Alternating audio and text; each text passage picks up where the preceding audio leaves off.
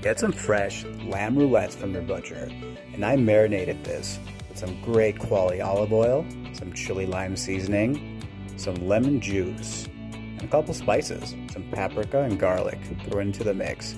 Variety is a spice of life, and season your veg with whatever you have on hand or whatever you think that's good.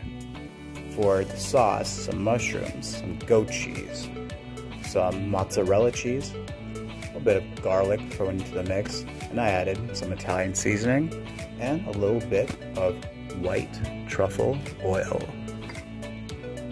I saw some tzatziki sauce in the fridge and I figured to throw a little in for good measure. You pulse it all up, and orangey glad, I added a little bit of that in there.